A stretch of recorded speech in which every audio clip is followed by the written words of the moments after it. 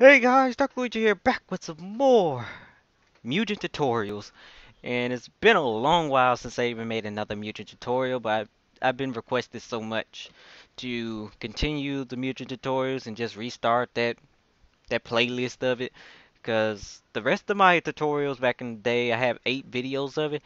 It was pretty terrible, to be honest. And it was a bit off topic and so on.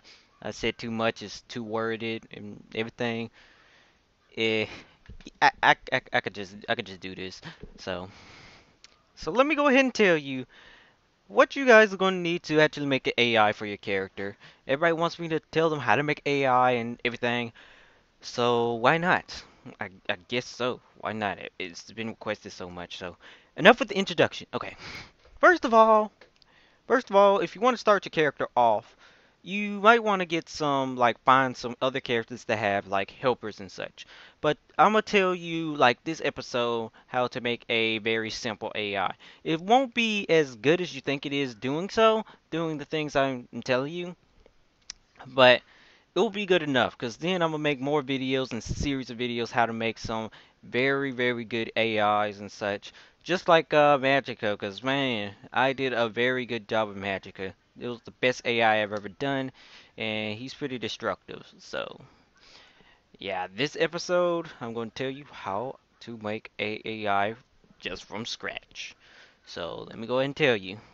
First of all, if you're ever going to start on a character, on an AI character, or just starting a character completely, first of all, you'll want to get this Mugen version. Now, there's two ways you can pretty much do this.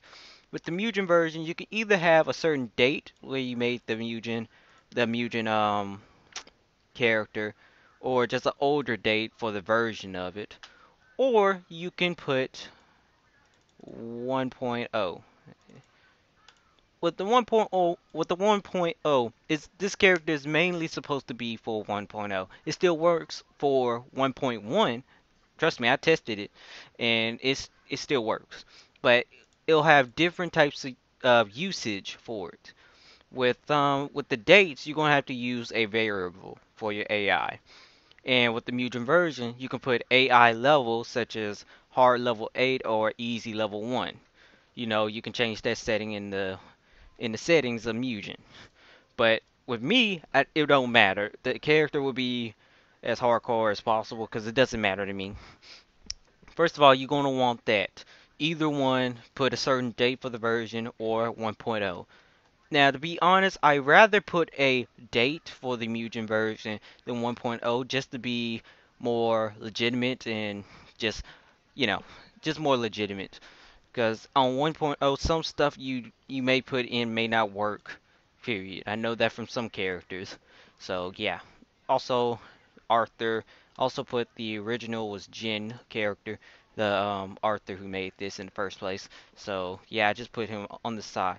Since he made this character, not me, I just AI patched it in, edited. So yeah, keep him in there and all the stuff in there. So okay. Now, my ways of making an AI patch is pretty much probably one of the best ways you can do this, but it'll take some time.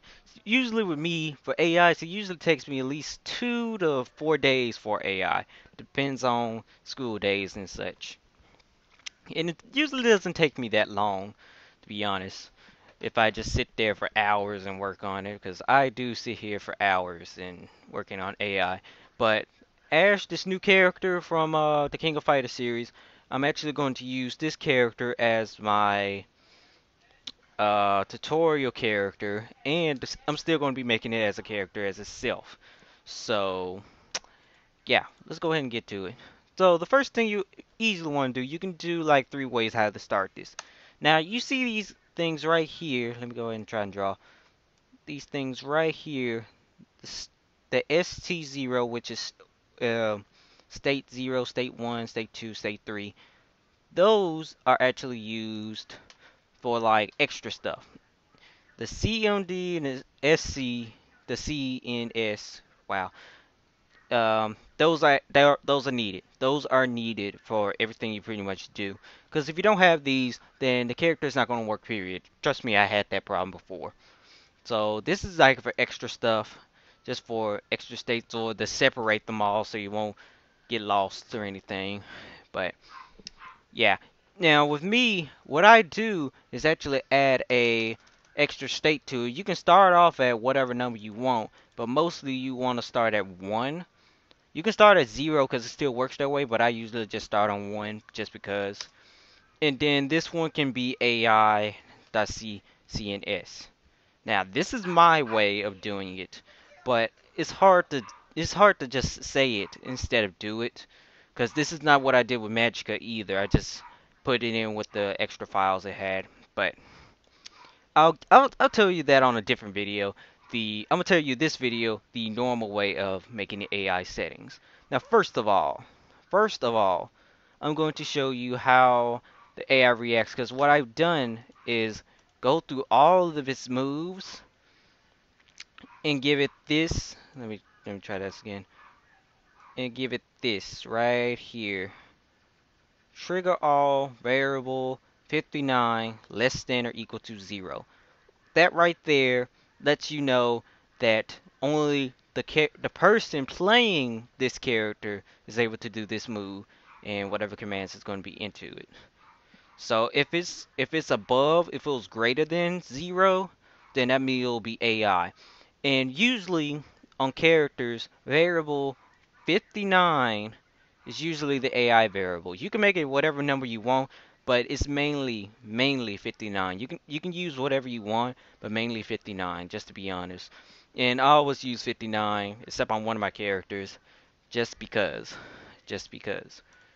So if you want your character to actually like stop using moves just randomly, because I've noticed a little glitch with that before on characters back in the day. That's why I'm updating so many characters right now. I've done this change. So what I've done on all the regular commands and the command files, and I just put trigger all equals variable 59 less than or equal to 0. And I put on each move, and the AI doesn't do the move randomly anymore. So when I get all the coding set up for the AI to do these moves, it'll only do this. You can tell that with Magica, as he doesn't do any moves randomly. He's just act perfect. Yeah, let's say act perfect. And that's why I'm updating so many characters, because I'm getting rid of that glitch. Because I didn't notice that before. Never noticed that. I thought I had to make so many AI codings for it to not do that anymore, but boy, I was wrong. I was wrong. And now I know why. So, yeah. So, next, if you want to really make an AI, first of all, you're going to need this, a AI switch. Most characters, they always have a default AI, but you're going to need this just point blank. And since this character is on the 1.0, I can actually use the AI level thing right here. So, on just regular Mugen versions, you can use a variable to actually get the AI to actually be working. And if you have the 1.0 thing switch, you can use the AI level. If you don't have it on 1.0 or 1.1 or whatever you have it, then this will cause the game to actually crash and say it's an error because it's the Mugen version is too new. Yeah, let's say that it's too new. I don't know how long Mugen was out until yeah, I just don't know how long it was out. Maybe one Mugen couldn't use this before either, so maybe that was when it started. And round state is when it's gonna start. So 1 and 2, the match has just begun. Yeah, you get it. Okay, you get it. So over here, you see all these blue numbers. These are actually commands, but these commands are actually for the AI to only do. As you know, like I said, that glitch messed up. This is the reason why. The game and yourself can actually do commands to do moves right. You can do that. You can throw a Hadouken just by doing down forward and then press one of the punch buttons. And there you go, you got a Hadouken. So since the game, the Mugen game, the AI itself can do these are the commands for the AI to do. And plus, these commands are kind of impossible to do, as you can see. These commands are pretty impossible to do just by normal means. But they look so simple. Yeah, they're pretty impossible because of this time. This is actually for the AI to just rapidly click a button for it to work, and boom, they got the move. But since it's 1.0, you shouldn't have this problem, just period. So, and that's what all this extra stuff down here is for. Like, I'll get to this later on a different video, but once you got the AI codings and the AI commands for this, you're gonna have to make a whopping amount of these. Really, I just got it from a different character, and I just use them for each character I go on. So, because I don't want to make new ones unless I really want to. You can make them as impossible as you want, if you really want, but it wouldn't matter, because it depends on the AI. So after you've done that, you can skip all this other stuff down here because that'll be for later. And right here, this will be what the variable will turn into. Of course, you can turn it to 1 all the way to whatever number you want, 100. But mainly, you want to stop at least a good 12 or 13. So, whatever character you're trying to work on. Most characters, they have a little AI coding for the config file. And with this, it changes how they act during the fight. So let's say you want to put it at 5. That's like default. That's the character has AI and it's pretty good. It can use hypers like perfectly. Let's say 10, they have huge combo potential and they can pretty much defeat you. You're going to have to try your hardest.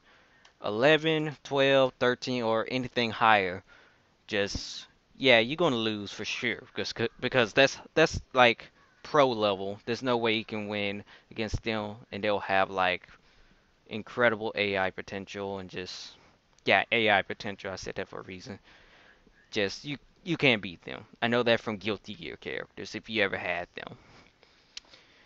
So once you have this will actually activate the AI again. And you're going to need this to even start the AI in the first place. So yeah, I'll tell you that. And next, where you put your AI codings. This is what I do. First of all, I get all of the moves. I copy the whole thing, the whole move set, the entire move set, and I just copy it into the state -3. If your character does not have state -3, then I suggest you add it right now. Adding a state -3 is self-state files for the character itself. It can be for AI, it can just be for just variables and such. Same, it's almost the exact same as number 2, but number 2 is more likely for sound effects and such. Like let me show you. -2, -3, that's this right here. This is just for normal stuff during the fight. And I'll get to some of this stuff soon. Because it kind of makes no sense to you guys right now.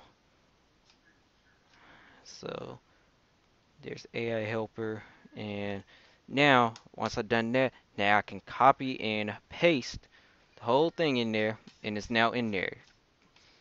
So first of all, since I haven't done anything to the AI at all, and this coding right here is to make sure only the AI cannot do this. The AI cannot do this. I'm gonna go ahead and show you how the character reacts like this right now, since I have done nothing to it. And I put this variable 59 less than 0. So I'm gonna pause the recording and show you.